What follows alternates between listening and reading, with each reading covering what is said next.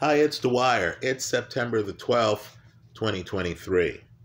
Keeping it free, .blogspot.com, a free site. Also, dwyercrime.blog.spot.com, a free site. Let's talk about the JFK assassination, the recent revelation, but first remember, the opinion you should follow should be your own. Just consider this video to be a second opinion from a complete stranger online. Now, the Warren Commission narrative continues to unravel. Paul Landis, now 88 years old, was a Secret Service agent who was standing on a running board a few feet from President Kennedy when our president was shot. Now, Paul Landis says that he found the bullet we would later call the magic bullet, stuck in the limousine seat behind where President Kennedy was sitting. Right? His interview is in Vanity Fair magazine. Right? It is Paul Landis who put the bullet on Kennedy's stretcher. He did not want memorabilia seekers to take this important piece of history. So what he did, and he thought he was doing the right thing, was he took this bullet, right? Some call it the magic bullet, some call it the pristine bullet. He took this bullet and he put it on President Kennedy's stretcher. Now, Landis believes that the bullet fell out of Kennedy's back. Simply put, folks, this changes everything. The first question, who shot Governor Connally, sitting right in front of John F. Kennedy? Right? The Warren Commission wanted you to believe that this magic bullet passed through Kennedy, came out his throat, goes into Connally, hits Connally in the ribs, shatters his wrist, right? Creates all the injuries to Governor Connally. Folks, we now have important eyewitness testimony that did not happen.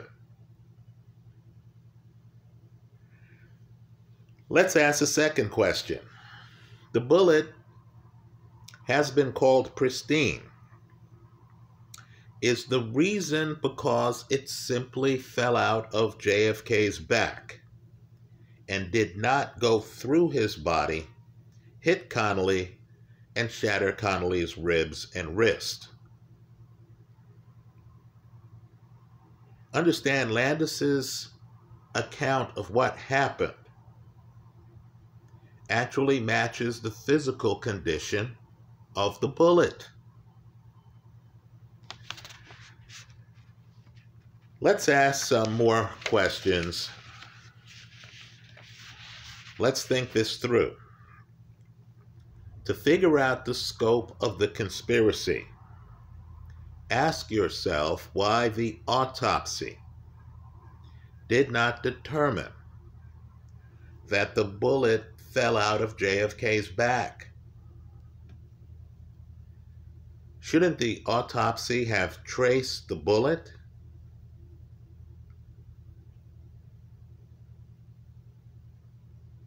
If you question the autopsy, as I do,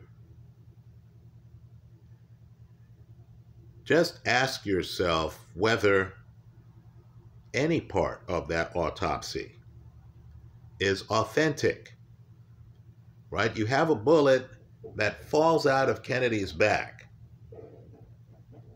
and yet the autopsy suggests otherwise.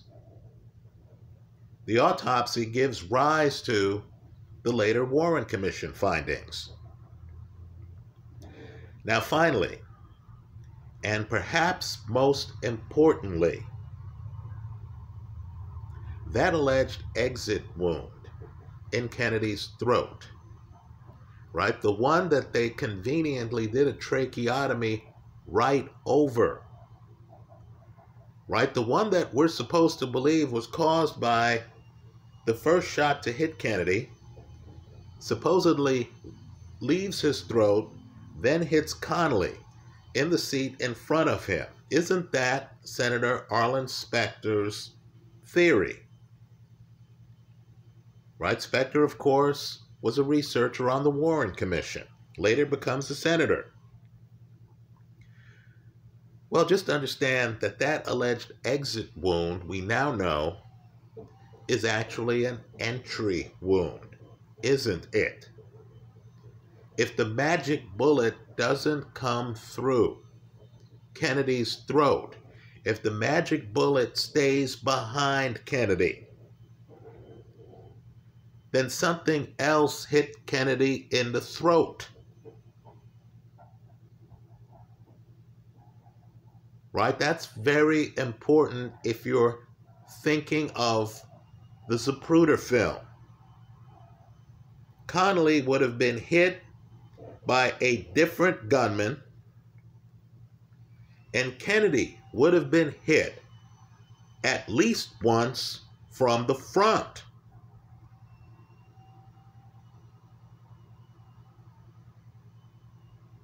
So I want people to think this through. I'm going to leave it there. There's a lot more that I could say here, but I want people to think it through. Let me also say this. There's a doctor who initially told the press that the shot was from the front that hit Kennedy's throat. Right? The throat wound is key, folks. We're supposed to believe that it's happenstance, that the tracheotomy is done right over the hole in Kennedy's throat. Now, I want people to look at the Landis account carefully. Clint Hill, who I've discussed in prior videos, is the Secret Service agent to Landis's right. Now understand, according to Clint Hill, when he gets to the president and he looks at the president, he knew the president was gone because the president's eyes were open and they were vacant. Right? Just understand, this is the early 60s. A lot of these Secret Servicemen had been in the military. Right? Some had been in combat. They knew what a gunshot sounded like. They understood that when someone is hit in the head and they aren't conscious and their eyes are open and the eyes are vacant, they understand that that person's gone. Well, just understand, according to Landis, he looks over at Clint Hill. He realized the president was gone himself, just off the severity of the shooting. He looks over at Clint Hill, and Clint Hill, according to Landis, gives a thumbs down. Now that's very important because the Secret Service men, not singular but plural, realized that the President of the United States was gone just moments after the President was shot. But yet we are to believe that when he gets to Parkland, he's still alive. Right? We are to believe that because the President is still alive, they're doing a tracheotomy that's arguably the most controversial tracheotomy in history, right over a wound that we're still arguing about 60 years later. Right? Well, just ask yourself, if the magic bullet stays behind Kennedy, which bullet caused this wound on President Kennedy? Because we understand, a bullet almost hits James Tague. Look up that. Right? We understand a bullet almost hits James Tague. We're supposed to believe that the lone gunman, Lee Harvey Oswald, fires 3 shots. Right? We know one of them is over by James Tague. One's supposed to be the magic bullet, passing through Kennedy, hitting Connally. The 3rd shot is the fatal headshot. Right? My question to you is, if the magic bullet stayed behind Kennedy, what's the bullet that passes through Kennedy's throat? What's the bullet that had Gerald Ford on the Warren Commission, future president? Right? Think about how the Warren Commission was rewarded. Gerald Ford, appointed vice president by Nixon. Right? Of course, Nixon is talking to a CIA person on tape and says, I know who killed John. That Nixon. And of course, Arlen Specter becomes a senator. But just understand, Gerald Ford changes the trajectory of the bullet wound in Kennedy's back to make it align with the wound in his throat, right? Because it didn't match Kennedy's clothing, we're supposed to believe that the clothing was wrinkled and came up on Kennedy. That's how contorted the Warren Commission findings are. Now we're finding out that the bullet never passes through Kennedy.